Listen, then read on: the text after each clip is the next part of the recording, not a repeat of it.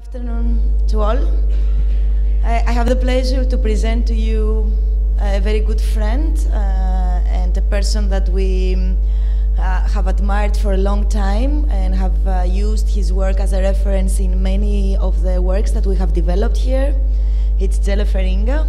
We have been meeting in several conferences around the world, but we have never had him. Well, we had him for a conference, or was it for a desk read? Like 5 years back. Okay, for the Open Thesis Fabrication program it was. Okay, good. So I guess you all might know, but Jelle Feringa is an expert in robotic fabrication. He's an architect, a practitioner of architecture. He's leading the EZCT Architectural Office, but he's also running his own robot workshop, the little robotic arm babies that we also try to, in a way, make them work for us and try to take the advantages of this kind of digital manufacturing and how it would help us change the way that we produce, therefore also the way that we design. And I think that based on the fact that the architects, it's not only the design that we are interested to develop, but also the new tools for production. This is also what Jelle is very much interested to it. That's why he has his own workshop, and that's how you manage to, in a way, create your startup, which is the Odico, and experiments the materialization of the architectural design. It's a kind of a new discipline as well that is appearing in architecture, that is this kind of in-between architects and constructors that has to do with the experimentation of the digital manufacturing techniques, and this is very fundamental and related with the change of paradigm that the technologies are bringing to the architectural field. So I think that all the work that you will be showing today is related with that as well. And just to conclude, that Jelle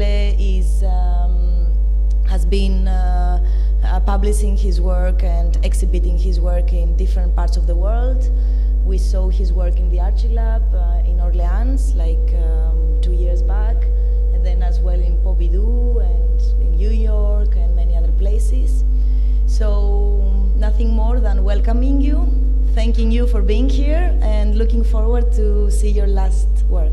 Cool. Thank you, Jelle. Thanks.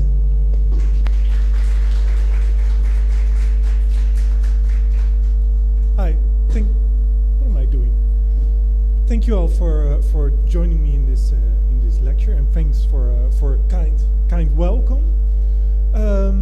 So today I would like to reflect on our work and on how the architectural profession is evolving. So I'll start with a number of slides introducing the work I've been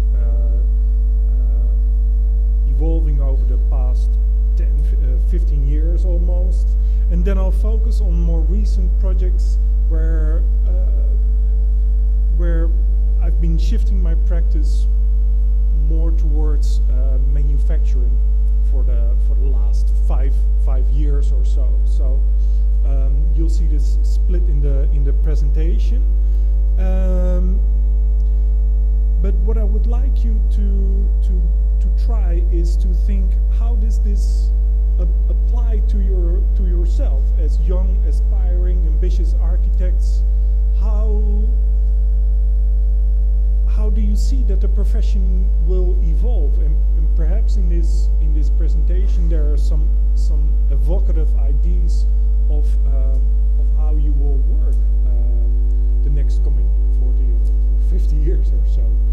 So perhaps some of you have come across this project. It's already a project of about 10, 11 years old, where we've utilized evolutionary computing genetic algorithms to come up with difference, with a meaningful difference. Right? It's trivial to parameterize a chair, changing its height, the depth of its seat, but can you is it also, we were asking ourselves, is it possible to create instances of the same design concepts? And that also already evokes the idea that, you know, industrially it's not such a problem to create hundreds, thousands, tens of thousands of new chairs. But how do you do so in an intellectually meaningful way? If you want to explore that concept seriously, that means that you need to be able to instantiate a design concept rather than to trivially change some design parameters. So the interesting thing about this project was that we finally, using the grid computing facilities at the INRIA, we generated about a series of 25 chairs. And what was fascinating about this process is that there was no post-processing in a sense, right? From the design, the manufacturing code, to cut all the wooden panels to build these chairs. It was an intrinsic part of the project. So that was one of the first projects where, let's say, design and manufacturing, there was not this hard split between these two different domains. And that has been a theme that I've delved in further and further. A recent project by the office is utilization of 3D printed molds to create these ultra high performance concrete structures. Something to emphasize is that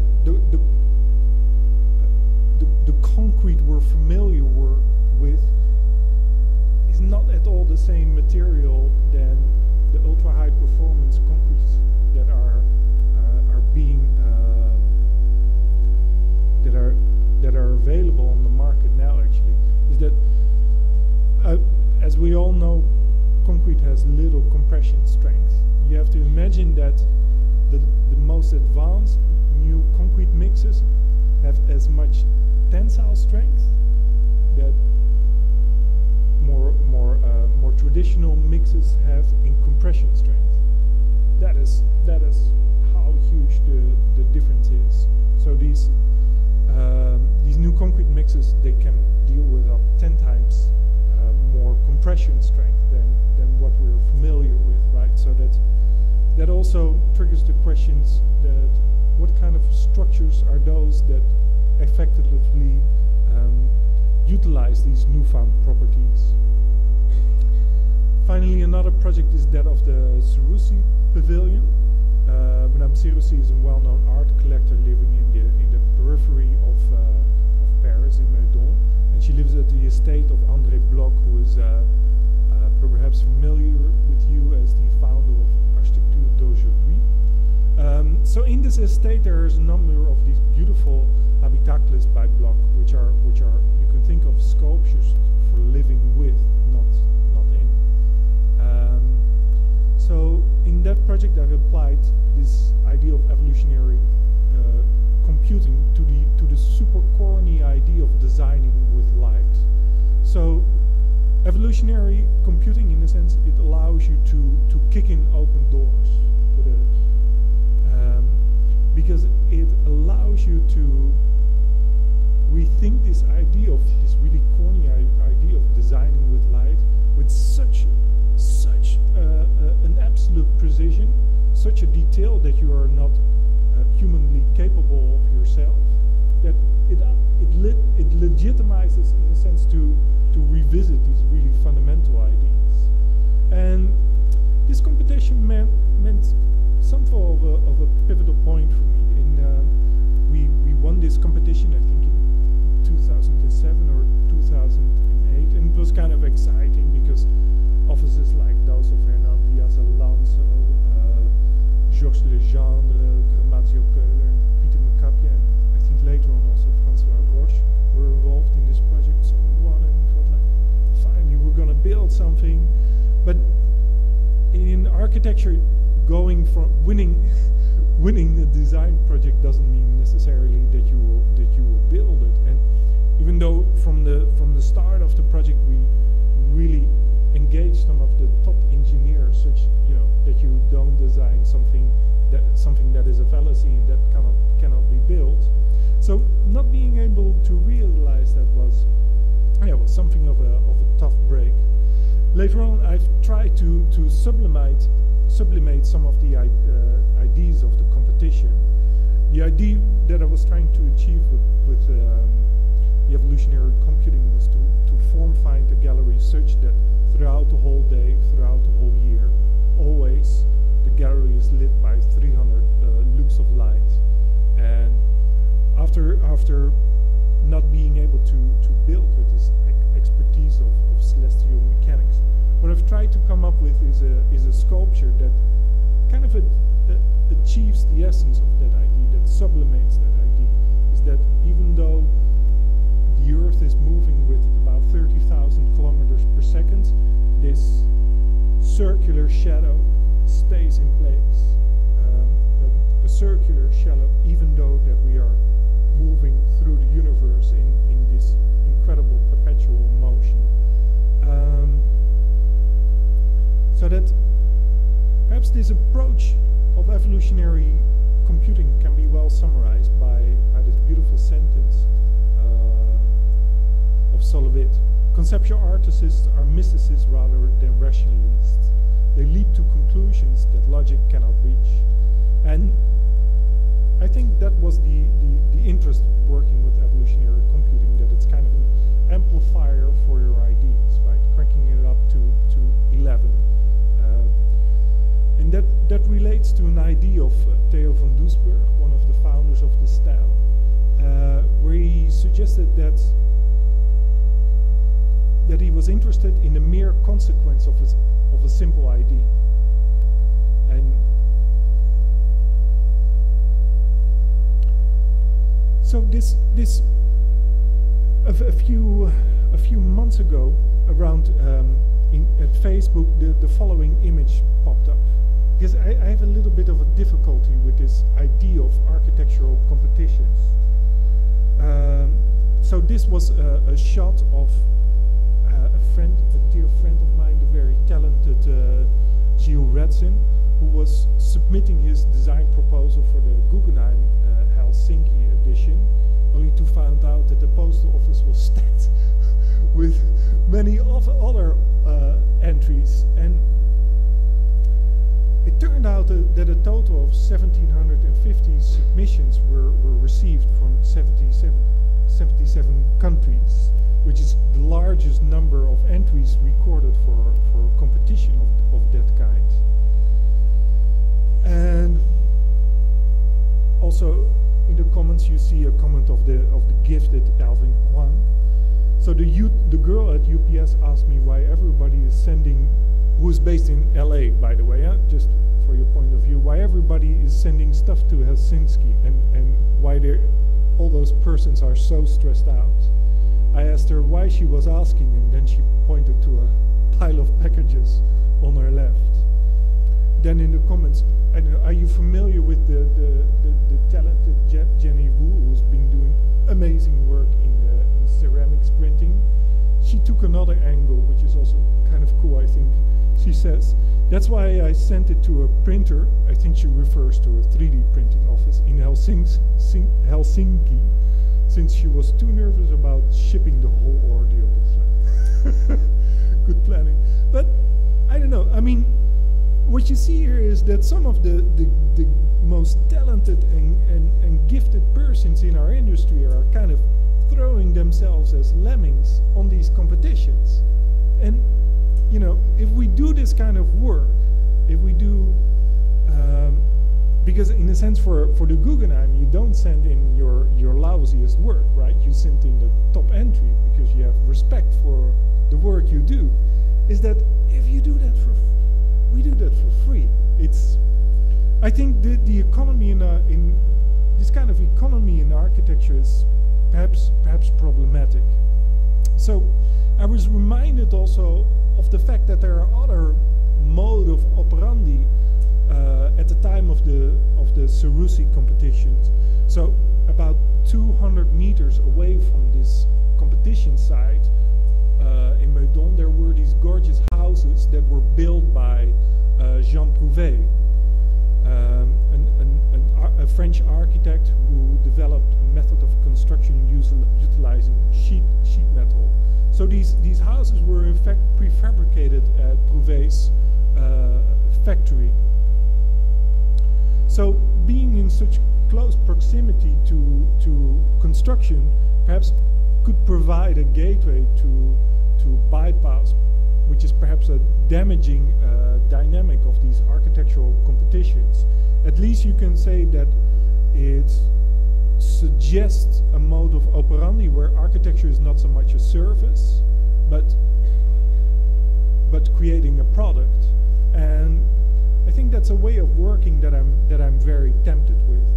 So I've been living in Paris for about 5 years, from 2004 to 2009, and I was living quite close to this building, one of the first creations of Prouvé, the Maison de Peuple in Clichy. Later on, I moved to Rotterdam, and you see that the cladding of the academic hospital in Rotterdam was completely constructed by Prouvé.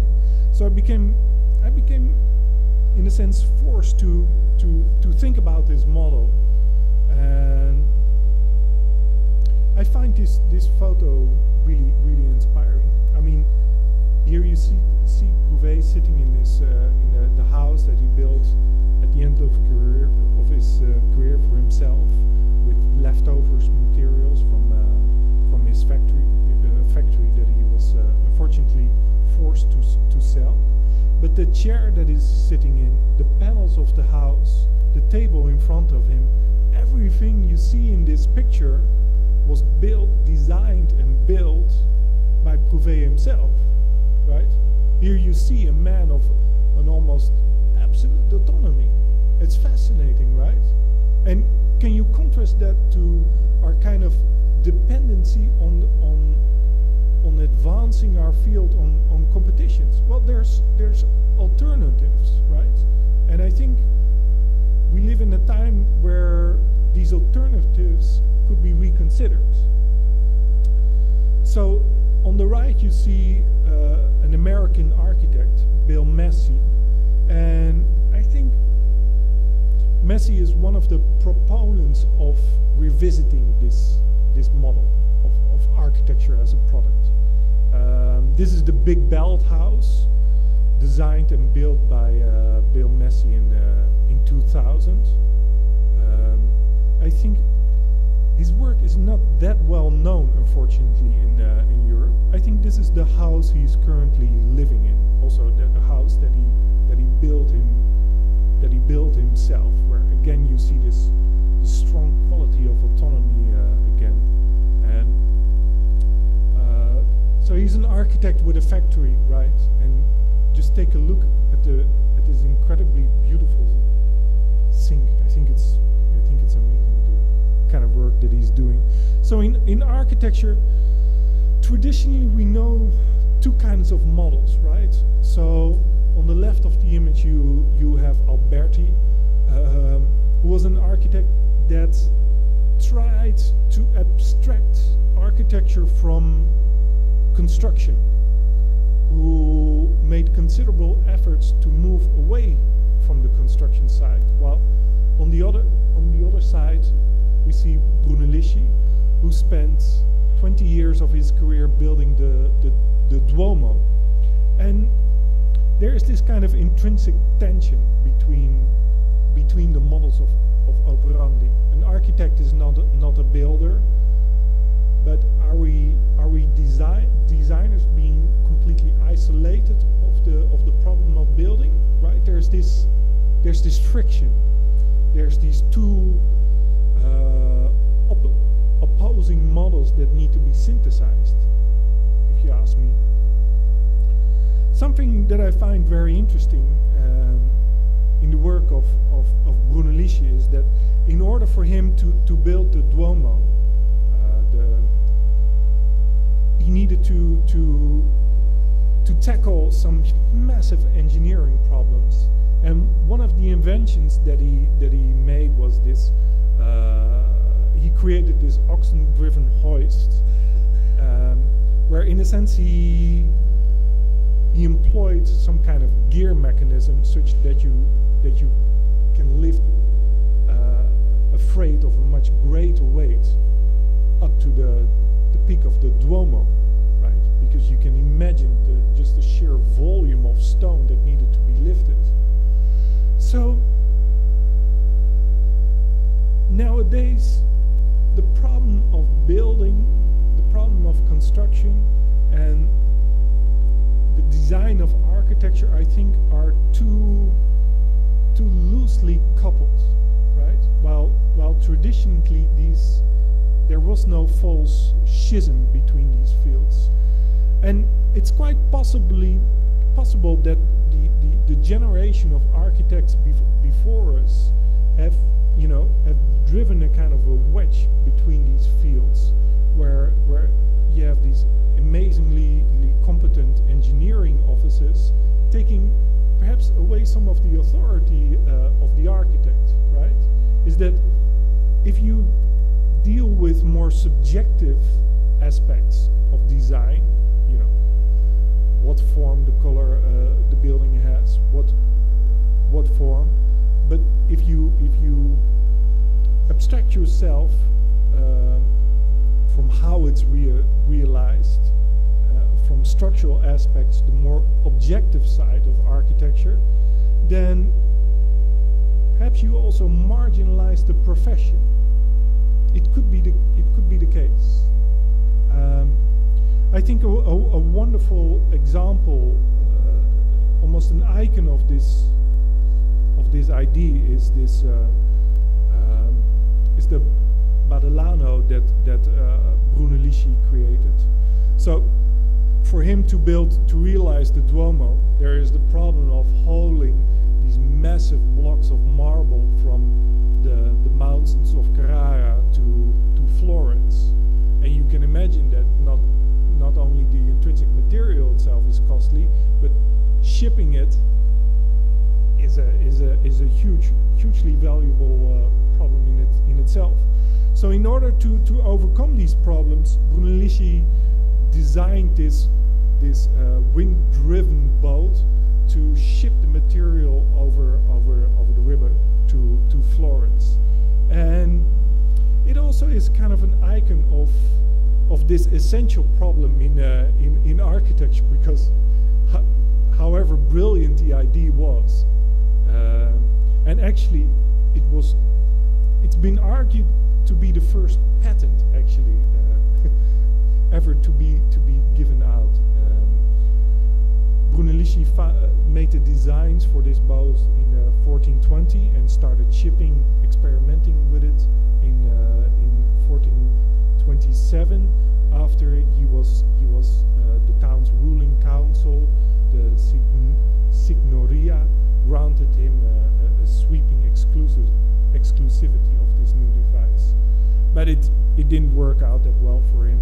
That on the first test drive of this boat, it sunk in this wild river, and the marble couldn't be recuperated. It was a bit of a drama. So there's this huge tension of what can be done.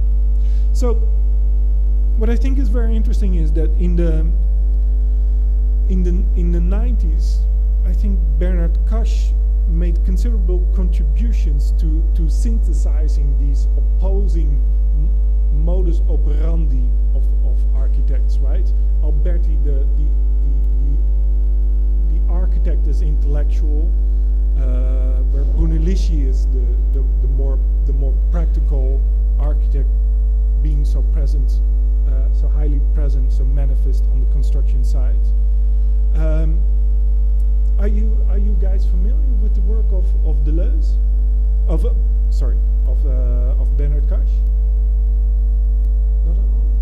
So he started to explore this idea of being an architect, revisiting this idea of being an architect with a factory in the 90s, creating these kind of panels in custom software by custom software developments in top solid.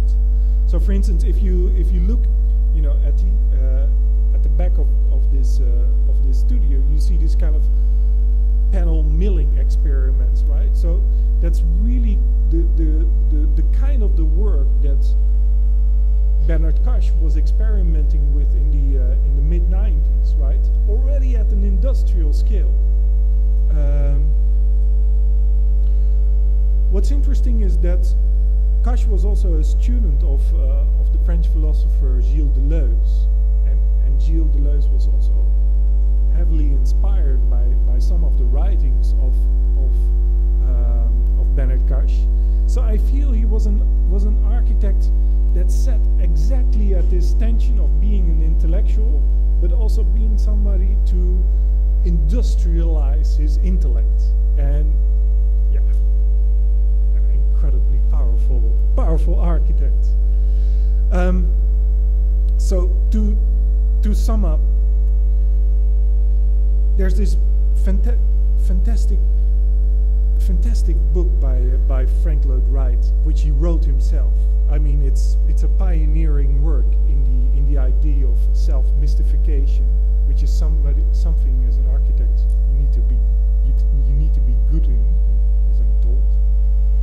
And there's this wonderful quote: "If I were to realize new buildings, I should have to have new technique. I should have to so design buildings that they would not only be appropriate to the materials, but to design them so the machine that would have to make them could make them surpassingly well." Right? So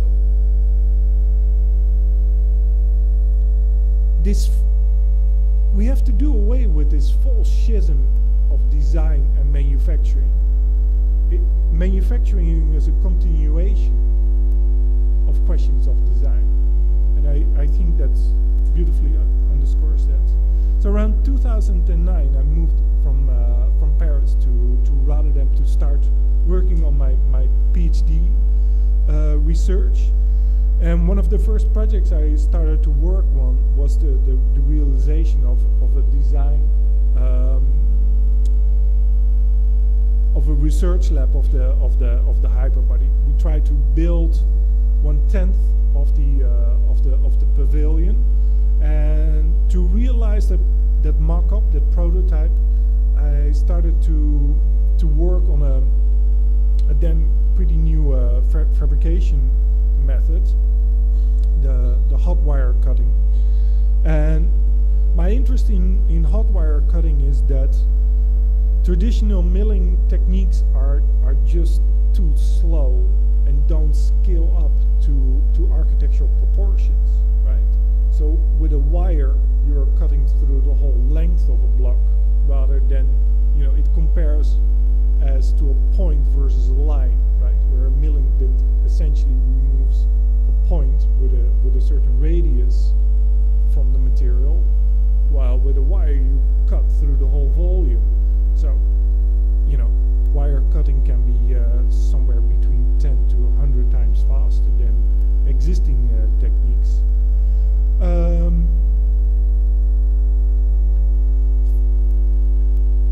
That research was also motivated from a more architectural point of view, where I wanted to move away from surfacaic techniques and moving towards working with, you know, the lightest and least expensive of volumetric materials, EPS foam. That's also because I'm well, to say it really condensed, I'm not a fan of flat pack architecture. Is that, for instance, I think this Metropole Parasol by Jürgen Meyer, it looks already dated, right? It looks like a hello world of learning laser cutting and a grasshopper or something, right? And that is painful, I find. Also, the project went heavily over budget while it looks so simple, right? So it tries to mimic this ethereal volume, not so successfully. And this is the work of, I mean, fantastic project by Michael Hansmeier of these subdivided columns, where you have this amazing geometric detail and intricacy. But the problem is that, you know, bearing columns are not made out of 20,000 sheets of 1 millimeter cardboards. So there has been this kind of spiraling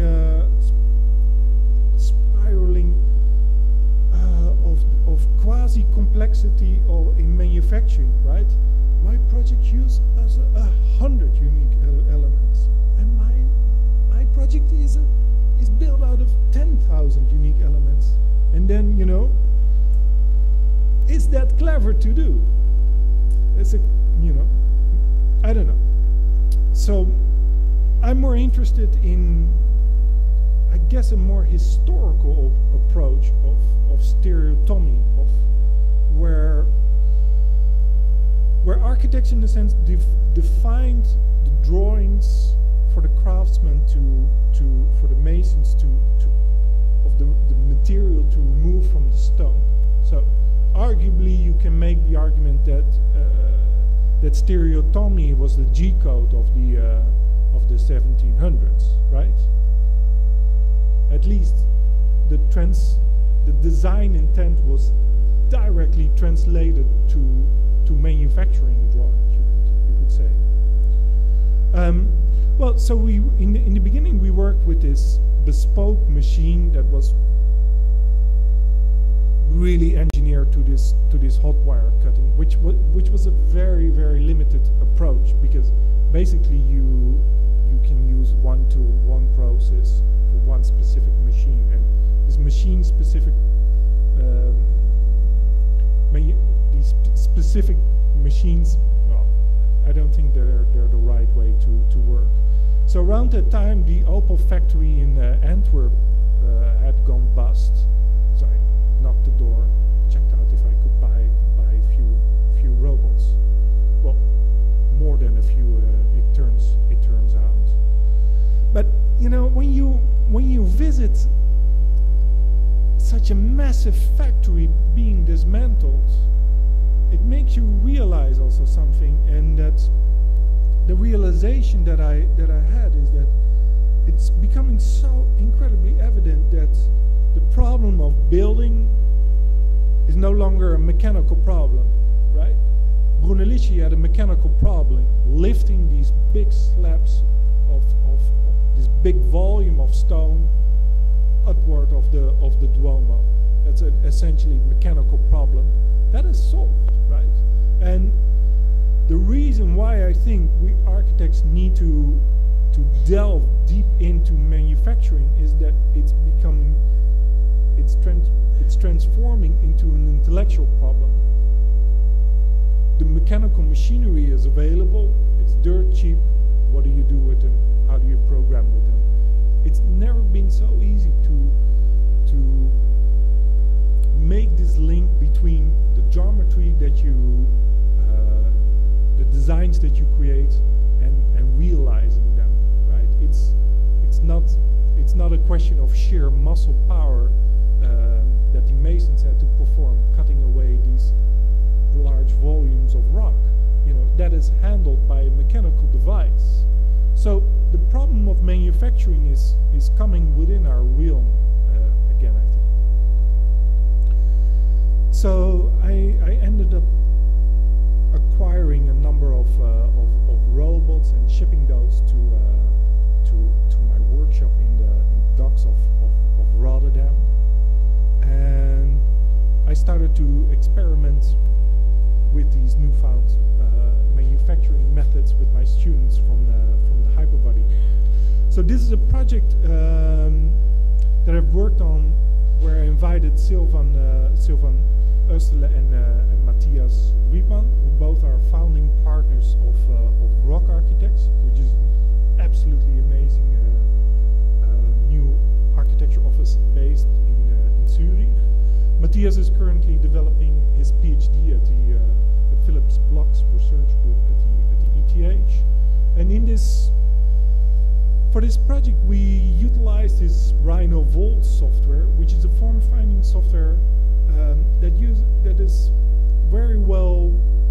It works very well with the material we utilized in this project.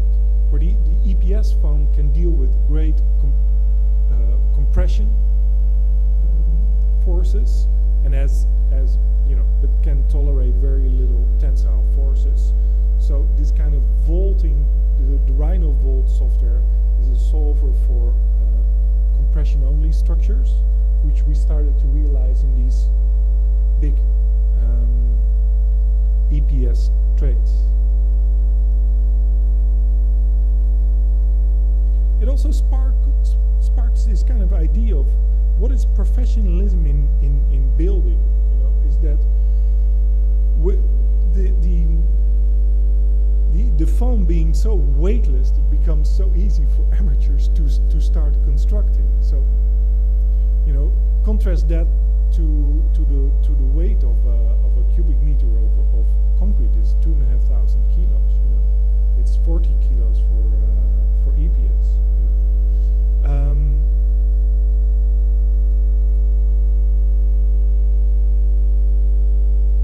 Here you see the end result of that project, and that it's a project that we designed and manufactured and finished. Start to end in about, I don't know, it was 3 or 4 weeks. So that also triggers the ideas that at the scale of the house, perhaps it's feasible that we can think of architecture as a product.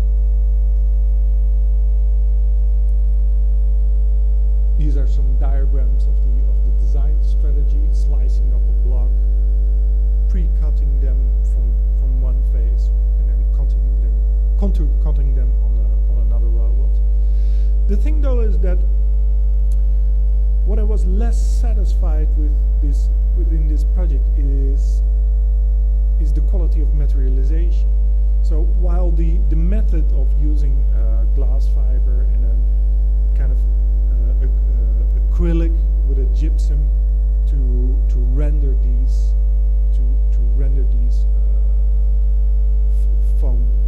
discrete foam blocks is incredibly cost effective and effective in terms of manufacturing, I found it lacking in a material sense, right? There's this ambivalence whether you're looking at the vault as design intended, or whether you're looking at a mock-up, a model of the architecture you intend to create. And essentially that ambivalence, I guess, comes from its materialization, right? in such a lightweight material. And so I started to explore this diamond wire cutting technique to explore the possibility of being able to create this kind of architecture in stone. So it would be a bit pompous to directly start in marble and natural stone. So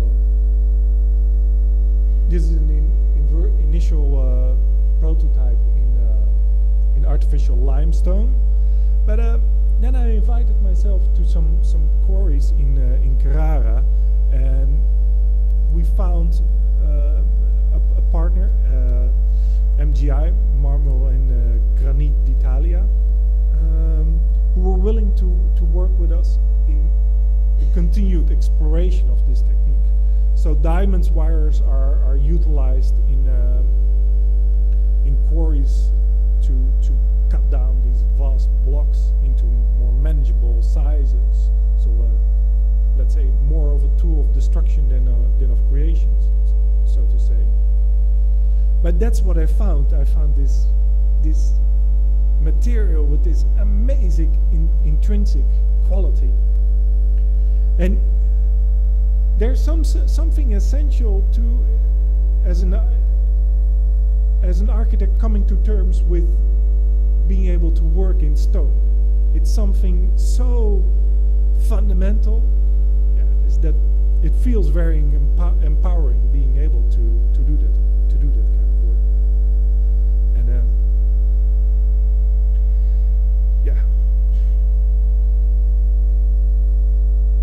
found something that was lacking in this kind of, in using these 2.5-ton heavy machines to cut down through these very light blocks of foam. You know, I wanted to do something a little bit more violent. If you have the chance, you should absolutely see this amazing landscape, this kind of quasi-voxelized landscape in Carrara. It's breathtakingly beautiful.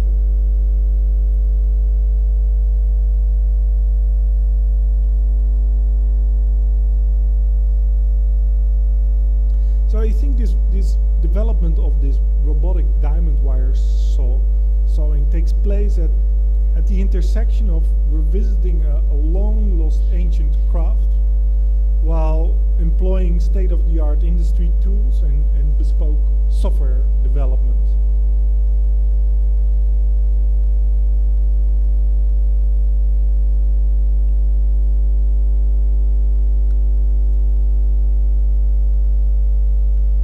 So this diamond wire saw was powered by a hydraulic motor of 40 kilowatts. So that's about as powerful as the motor in your car.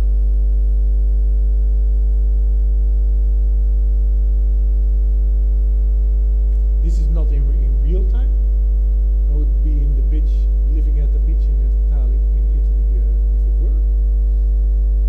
Not be here. But we did that in about 40 minutes, if I remember correctly. And maybe that strikes you as slow. In Italy, they thought it was breathtakingly fast. So that is good news. And this development, I think from the idea till this version in total, it took about six weeks of development work.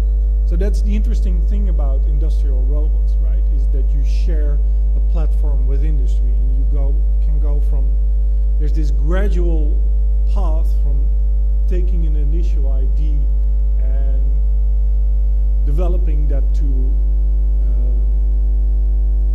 a state where industry actually becomes interested in it. So here on the right you see this hydraulic pump pumping up oil in considerable pressure to this motor on the large flywheel on the top of the robot. So then just the pressure of the oil sets the flywheel in motion. Most of the work was really in sort of syncing up the speed of the robot, or lack thereof. The robot had to move so slow that actually the control software broke down. In the sense that it was moving 10 times faster than the controller reported it to do. So I discretized every step into a millimeter. Millimeter took 10 seconds or something to cut through a millimeter. But a robot can't move any slower than that, unfortunately, because the whole point of a robot is that it can move a big load, 100 kilos with 5 meters a second or something. It's not. You have to hack this kind of software in order to quiet it down. That was actually one of the more technical challenges. The interesting thing, though, is that the surface quality was just perfect, ready for hand polishing. And I think for architectural applications, it's just done, ready, finished. And what I found so intriguing in doing this kind of work was that there's this duality of this vast amount of force, this absolute violence of the cutting procedure itself, and the delicateness and the sensitivity and the beauty and the almost the softness of the resulting elements. And that strikes me, that duality strikes me as something very architectural. A project that I'm currently working with my partner in Odico Formworks, Asbjørn Sundergaard, is that we're applying our method method of casting. We use the wire cutting to create molds to cast concrete architectural elements in. This is an earlier design project by Asbjørn, where he combined topological optimization to reduce the volume necessary to support a structure. Thing though is that this work was done with, for this work the molds were robotically milled, which also is a considerable expense because the process is just not very scalable. So in order to move a bit faster, a very large milling bit was selected, and that also gave some problems apparently when demolding the concrete. But I thought it was an amazing project, and I met Asbjørn at Fabricate 2011, and then we suggested the idea came up that we combine forces, right? That we started to develop a novel project where the design was really optimized for wire cutting. So we designed this structure of about 25-30 meters to combine the merits of topology optimization, where you can reduce up to 60-70% of the concrete required. But in order to do so, you need to create these sophisticated molds. That's something we're very capable of with this wire cutting. So we thought it'd be a good idea to see if we can combine the merits of these different approaches. And from that research project, we did a workshop in September 2011, and asked somebody from ABB, can we lend a robot? We want to do some wire cutting, and then this person said, yeah, of course you can do it, because I absolutely don't believe that in a week that you can do anything with a robot. So if you can't use it in a week. I don't believe it. So if you can't use it, you can't break it. Here you have a robot, right? It was kind of interesting logic. And that person actually gave up his job as a sales engineer in ABB and started a company in robotic formwork with us.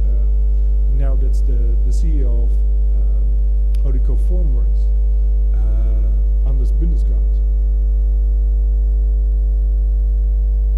So these are some initial casting tests of the molds, and Asbjørn has made an amazing effort to create these molds, because they're really at the they're very challenging to produce, because it's kind of uncharted territory, right? With wire cutting, it's not precisely known which elements are easy to produce, which are challenging to produce, and we set a pretty high standard, I think.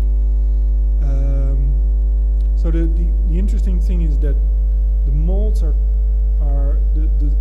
so smooth that there's also a strong tactile quality to the concrete that comes out of it. It's just so incredibly smooth. So this is one of the first prototypes, and we expect the project to be fully realized by the end of the summer. A project that I realized about a year ago sort of goes back to this question of breaking up an architectural structure into discrete components. So behind me you see one of the troms by Philibert Delorme, and he was one of the first architects to apply projective geometry to create this volume from flat planar drawings. And essentially that is a very architectural problem that also deals with this question of ruled surface, right? So if you have this surface and you just simply offset the borders of the surface, it creates all kinds of cusps. It creates singularities. It creates a structure that you absolutely, that would be very, very challenging to realize. So I started to develop a segmentation algorithm that starts from the medial axis. So the yellow contour that you see is sort of the axis of the surface. So you can consider a point the axis of a sphere, right? You can consider a line the axis of a cylinder. But figuring out what is the axis of such a relatively arbitrary surface is a challenge, right? So what you see happening now is that from that yellow contour, these contours start to propagate to the border of the surface with a fixed width, maximal width, if you will. So that sort of creates the most continuous and easiest to manufacture contours to approximate such a surface. Them being medial curves, being in the center of the surface, it also has some structural properties, right? So I've taken that research and experimented with a project I presented at the Artefact Festival in Leuven, in Belgium, last year, where these aspects of geometric realization, but also fabrication, really merged. And I guess that work kind of takes place in this tradition of stereotomy. So here you see the vault at the Hotel de Ville in Arles, which was built by Philibert Delorme. So I feel a strong linkage to that tradition in architecture. And in 2012, with Asbjørn Sundergaard and Anders Bundegaard, I started a startup called Odico Formwork Robotics to really explore this kind of idea of, I'm really interested in exploring the idea of being an architect with a factory.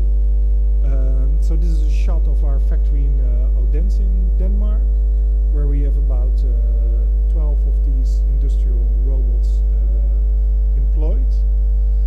At the far end you see our wire cutting robot, which is mounted on this 24-meter track, right? So in the morning we can cut through hundreds of cubics of meters of foam. Here you see that, right? It's just enormous, and of course you can produce on either side of the track. So we cut through these kind of volumes like there's no tomorrow. So it's really on an industrial scale. This is a new idea that I'm currently working on. Is that the thing with wire cutting though is that you can only approximate ruled shapes, right? And we've been tendering for a huge bridge commission that required about 4,000 or 5,000 cubic meters of formwork, all just slightly double curved, right? So imagine that you needed to produce a cut where, to approximate the double curvature over 1.5 meters, that maybe end up with 5 to 10 centimeters of curvature in the opposite direction, right? So 120, maybe 10 centimeters of curvature in the opposite direction. So what I was figuring is that, if we can bend a metal blade, that means that we can cut double curved formwork at considerable speed. So we're mounting up these ABB robots, and we're spanning these kind of how do you say that, these metal blades between the robots. screenshot of the software that I've developed for the robotic wire cutting. So in order to work in an industrial sense, you need to be able to import a piece of geometry and by the push of a button generate the robot code that is just absolutely perfect, right? And there's this in these kind of developments, usually it's quite easy to get to an initial version in a few days. But then you have to realize also that it can take years before you can do the same trick at really an industrial, with an industrial quality and at an industrial rate. So finally, we are getting to a level where we can do that, where we really can program these robots perfectly by the push of the button, where all the motions of the robot are absolutely optimized, collisions are avoided, and whatnot. So here you see the formwork being cut for these kind of architectural elements. So over the past few years, we've done so many smaller and larger projects that we've really we really have the experience to take the technology to a next level. This summer, for instance, we've created the formwork for a large project in Noordhaven in Copenhagen, where you have these kind of playful elements that in total were about 1,600 square meters. So that is already moving from a novel technology to employing it really at a construction site, right? At an industrial scale, which comes with a set of challenges. And this week we've started creating the formwork for this project by Oliver Eliassen, which will be built in Weilia, which is the headquarters of Kirk Capital, which is the group owning Lego. So, yeah, very quite wealthy. Here you see it. Here you see it in the middle of the harbour of Weilia. So that means kind of that in about 2.5 years we moved from an idea to a technology that is really operated at a full-blown architectural scale. And yeah, let's see how that works out. So we're involved in creating about 8,000 square meters of formwork. That's a lot. And this is the mock-up of that project that we built around May, June last year.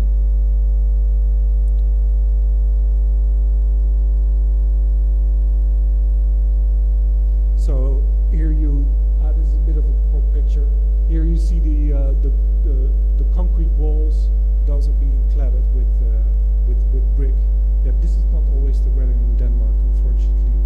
Most of the time it looks more like this. So another exciting project is this series of sculptures developed by David Caiola, a dear friend of mine. So it's wonderful being able to invite your friends, developing these amazing sculptures, and then to be fabricated at your factory. It gives me a great sense of fulfillment. And what David was interested in is, exploring the textures that he was not interested at all in creating these kind of smooth surfaces, but he was interested in the mechanical process of removing the material and seeing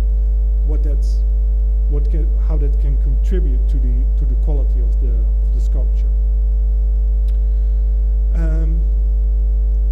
So about 1.5 years ago, I was so lucky to get invited to visit the construction site of the Fondation Louis Vuitton in Paris by Frank Gehry, and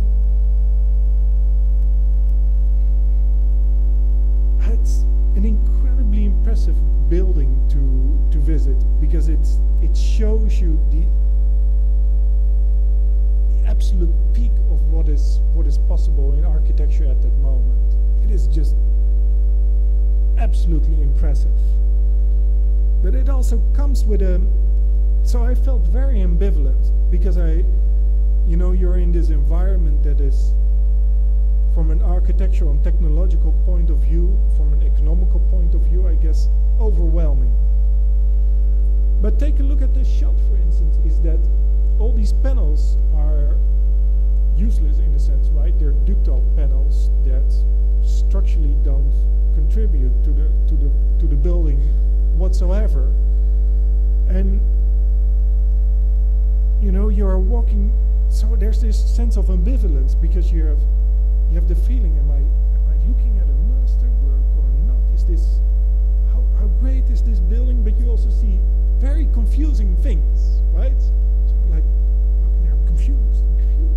It's a little unsettling, I guess. But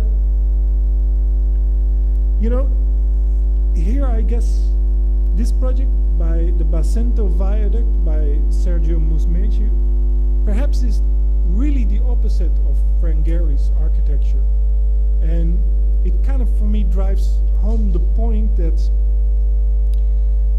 in architecture, economy and aesthetics are intrinsically connected. And I find this a far more inspiring and architecturally far better project. And can you, can you see the point of that thesis? I mean, this amazing bridge was created with very simple, very modest materials, right? So the architectural quality versus the economic cost of erecting such a structure was high. That ratio was incredible, right? The architectural result versus the economic input, that ratio is just fantastic in this work of Musmeci. And I think, so when I saw this project, I thought, like, yeah, that is the problem while visiting the Fondation Louis Vuitton of Gehry, is that the budget was almost so unconstrained that it becomes an architectural problem, right? And that I guess the Bacento Viaduct also underscores that that what we are trying to explore, seeing manufacturing as a continuity of our design process, is an angle worthwhile to explore. And recently I signed a contract with one of the, I was so inspired by this work that I thought, like, yes, that's what I need to do. I don't need to build a house or a building. If I want to explore my technology and my architectural ideas in the best form, I need to do a bridge. Because it also reduces the complexity of the task, right? I have this technology for doing this amazing formwork, and yeah, so that's what I hope to be challenging the coming year, is that now for a number of years I've developed this technology to an industrial scale. The next phase is to see how, as an architect, you can combine it with your design strategy.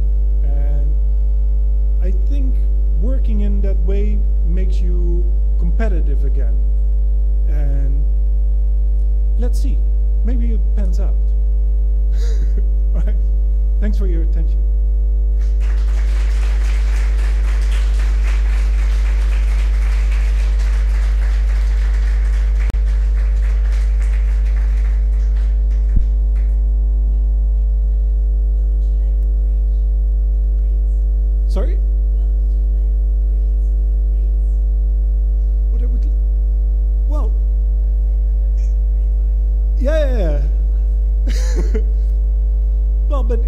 works out, then something has been bridged, right? This rift between, this artificial rift between building contractors and architects, right? If that collaboration closes, then also a more symbolical bridge has been created, I guess. First of all, I just want to comment on that, taking it from where you left it a bit and taking it a bit from my introduction as well, that I think that the most interesting, apart from your amazing work, the most interesting related with the field of architecture is the fact that we are at a moment that we see new almost disciplines appear, no? I have been discussing this so many times with Fabian Sawyer as well, that he's one of the persons very similar to you, standing in between the architect and the designer, but the constructors and the clients. And I think that this in-between space with people that experiment on the manufacturing techniques, but they are very much related with the design, and at the same time developing software and hardware, is a kind of a new expertise that emerges, and we really need to take it into consideration. And this is also like a kind of a food for thinking for our students as well, no? The architect nowadays is not enough just to design, but we really need to be able to create our softwares and design our own tools, therefore the hardware that we need in order to realize our designs and optimize as well the manufacturing timings, costs, and structures. Maybe there's a second wave of these in-between practitioners, such as RoboFold, for instance. Is that, you know, this project they work together on with I think Philip Bloch's research group was involved in the engineering of it. Did the design of this contribution to the Venice Biennale. But you know, RoboFold intrinsically was there in the design as well, if you ask me, because Zaha Hadid, in a sense, bought into this aesthetic, right, and further developed it. But the authorship of that is very diffuse, I would say. It would be, I think it's really dumb to say that they're just facilitating a company, facilitating this kind of project. No, they sparked it as well, right? So I think it's getting even more complex. I definitely hope so. Yeah, yeah. I guess the first project that introduced this was the Gantenbein of Fabio Gramazio and Matthias Kohler, right? Is that I guess that opened the floodgates to start to explore this, right? So we're not passively facilitating the wishes of others, right? I think that's the next level to reach. Yeah.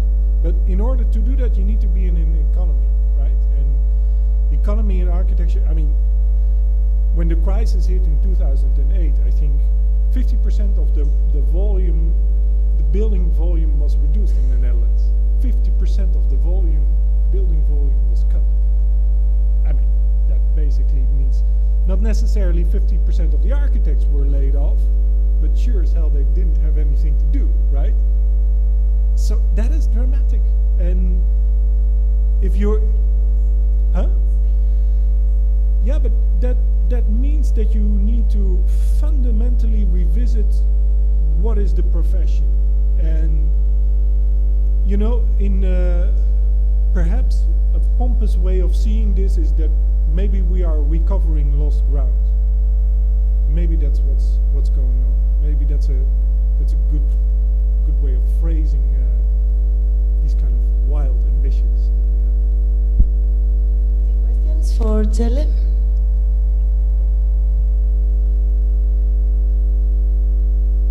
No questions, yeah.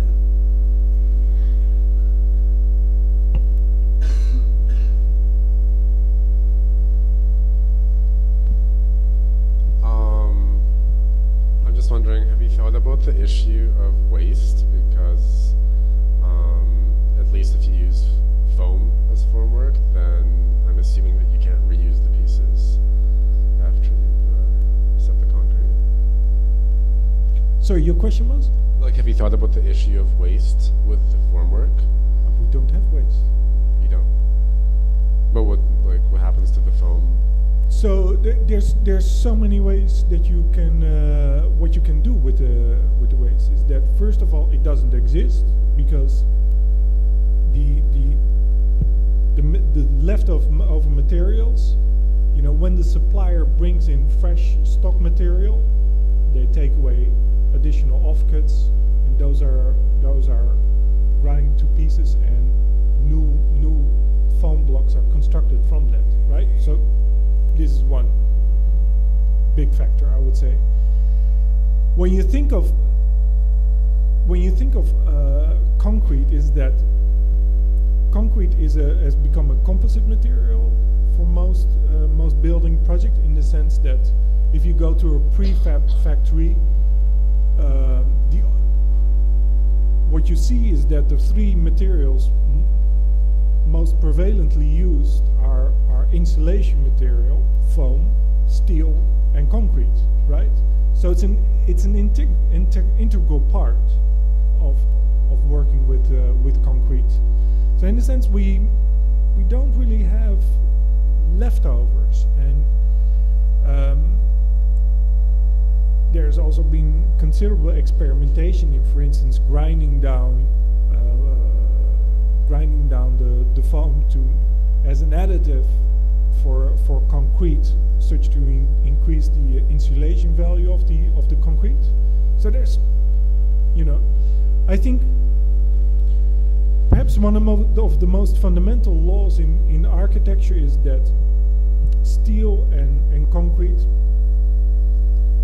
they go incredibly well together, right? I mean, they have the same expansion coefficients, and that's basically is the natural law of how our current environment is looking on, right? That's the underlying fundamental law.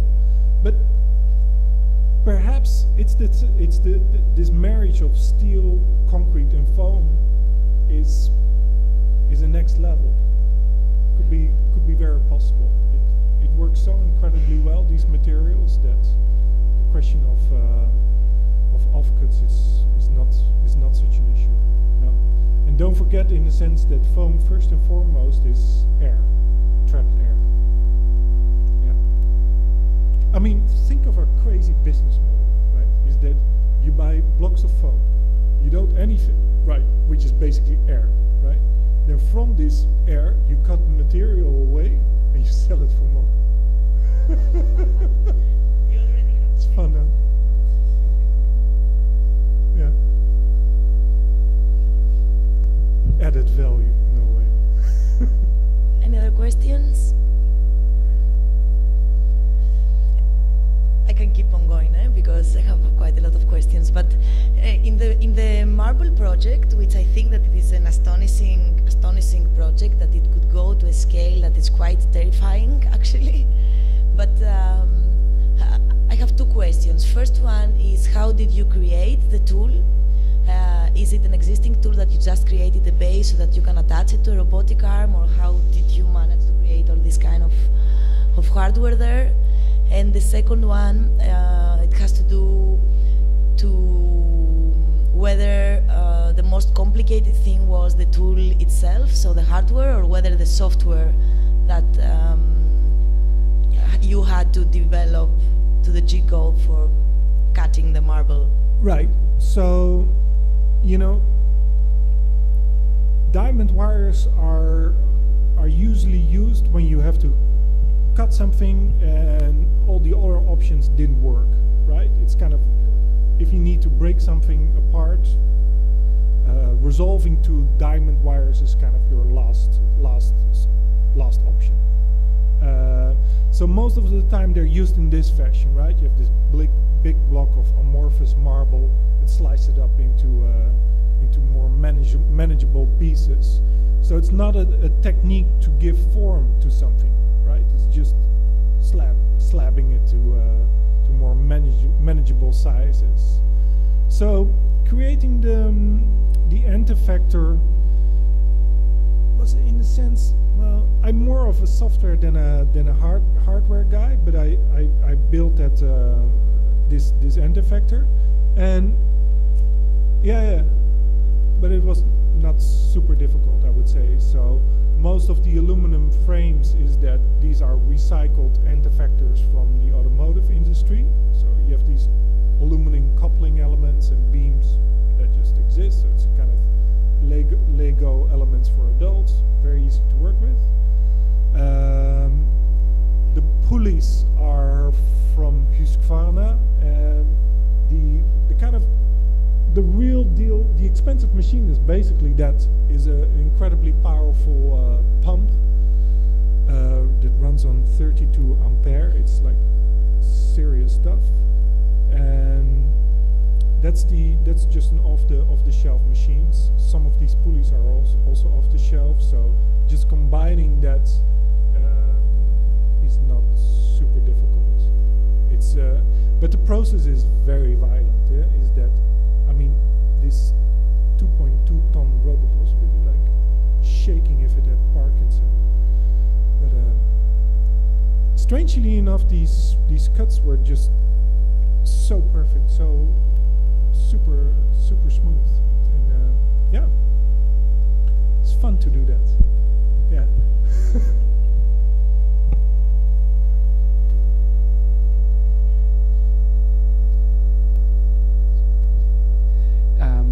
It's more a practical question. How did you start? Like most of where did you get the funds to start? Like maybe, yeah, you find this industry in Antwerp that was closing, for example, and then you could buy maybe a good stock of. But these machines, like especially the arm, the robotic arm, right, cost like really like big money usually. And then I mean, like for example, what is the cost of an arm? And then okay, so all the structure, you build all the structure for doing the wire cutting, but then the so in Rotterdam I have 4 of these old ABB robots. So they're really pensionadas of industry in a sense, right? These are about 20 years old, and the first generation of modern ABB robots. By modern, I mean the language you program them in is not some kind of assembly language. It's kind of, it's the same. It's a subset of the instructions on modern ABB robots, right? So the code that works on this robot also works on a modern robot. So that's pretty cool. And in a sense, an industrial robot itself is not that expensive, right? It's somewhere around 40 to 60,000 euros. So it's not so expensive in terms of its projected production value. That's what I mean, not so expensive, because I don't have 40 or 60,000 euros, not by a long shot. The thing though is that I found these robots from a back supplier of Mercedes, right? So Mercedes produces a certain car model for 5 years, then they basically ship the whole production lane to a back supplier, and they supply sort of back orders for the car manufacturer, right? Because they move on and start producing new models. So I managed to acquire them for basically the value in weight in metal, in a sense. Basically their value in scrap, which is pretty cool. Yeah. But these kind of second-hand robots are not that shockingly expensive. I think on the market you can find around between 5,000 to 7,500 euros. Yeah. And when you think of what you can, the income that you can generate with such a machine, it's considerable in a sense. And in a sense, in hindsight, it's something that worked out well to have an old robot that has been used, and these were welding robots, so they look really totally messed up.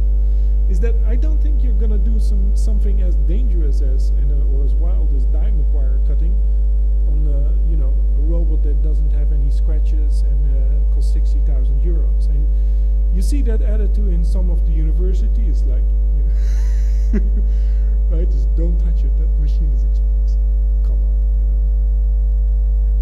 And, in a sense, these industrial robots, they're so well built, right? Is that the most modern robots? I think the mean time between failures, it's something like 800,000 hours, right? So that's 8 years of 24/7 production.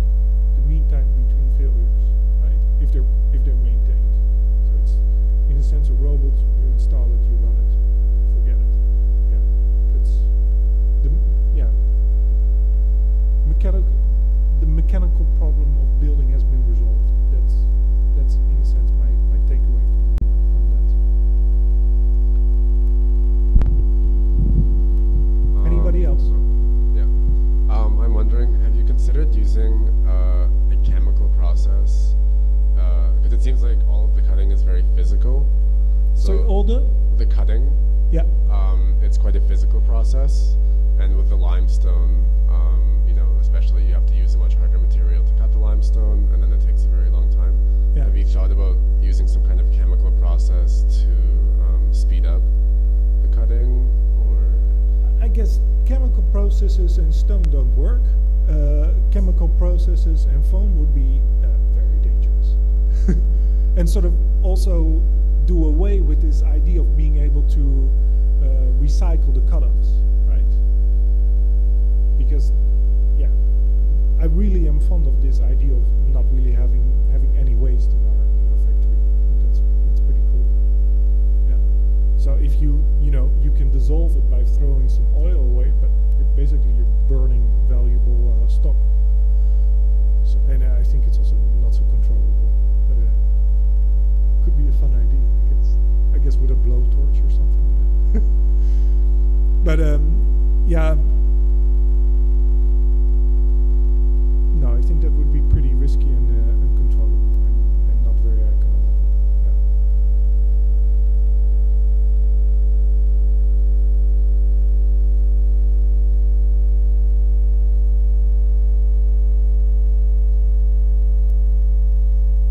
Okay, so thanks for your attention, I guess.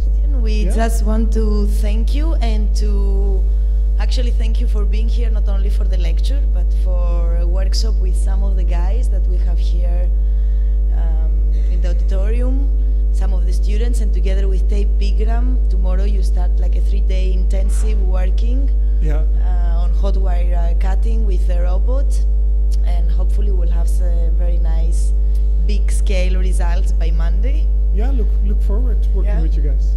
Thank you very much. Thank you, Jelle. All right, cheers.